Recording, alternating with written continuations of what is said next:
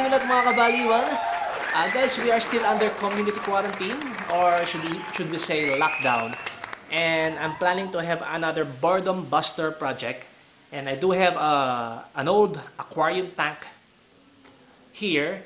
And actually, it's an old tank. It's more than like 25 years, more than 25 years old tank. And now I'm going to repair it. I'm going to fix it. And yeah, you guess it, I'm going to do another aquascaping project. Yes, so I do have 3 rocks that I'm thinking. I have 3 options, so I'm going to show it to you. Let's go. I don't know if I'm going to use this or this or this. So I'm thinking I'm going to use this. Okay guys, since we are still under community quarantine, all the materials that I needed for this project came from my backyard. Yes. So I'm going to do it now. And of course, for those who are still new to this channel, don't forget to like and subscribe and click that bell button. Guys, if you're the kind of person who loves to watch or love making some different projects, this channel is for you. Okay? Remember, it's one day or day one. You decide. Let's do it now. Aquascaping time. Okay mga kabaliwan. Guys, this is my old aquarium. So right now I'm restoring it. So I'm still thinking, what will I do? If it's like an ordinary tank, or maybe a riparium or a paludarium. We don't know. But first, I'm going to clean the tank.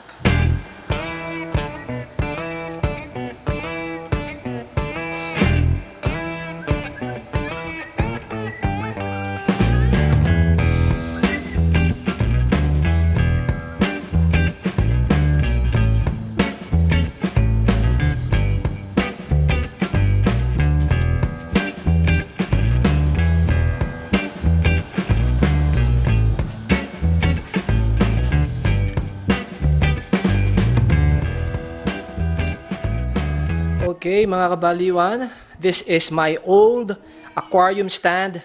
Maybe it's about like more than 25 years ago.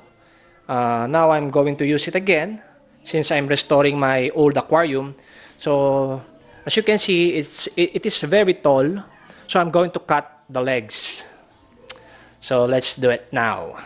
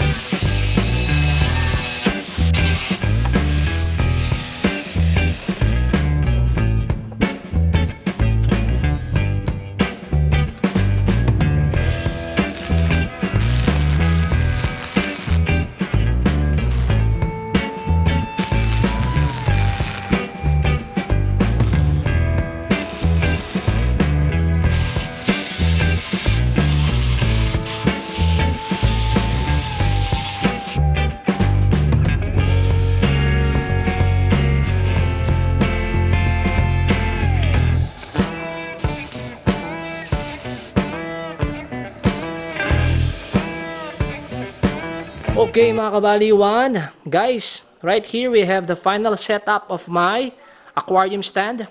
So I did cut the chase. I don't have to show you how I painted the stand. So now we move on to the most important part, the setting up and the cleaning of the tank. Okay, let's do this.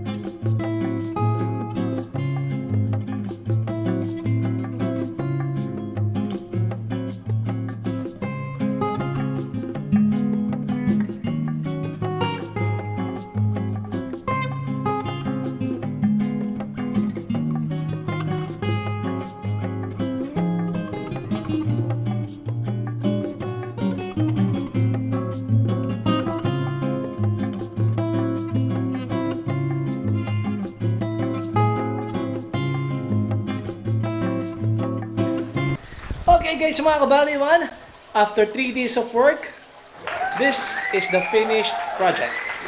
Let's go! Okay guys, as you can see, we are still under community quarantine, so everything that you see here was found in my backyard.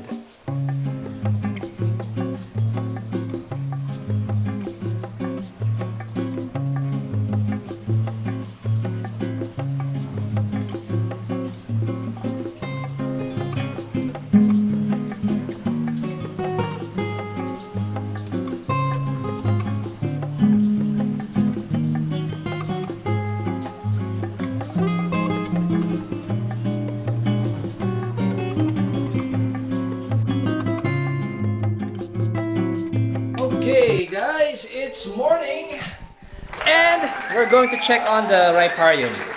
Come on, let's go.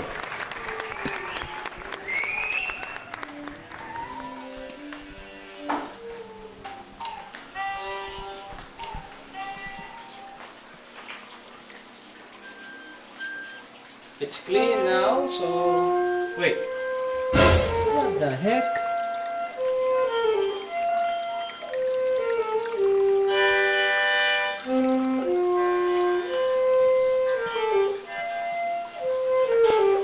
Hey. Hey Josh, did you do that? Okay.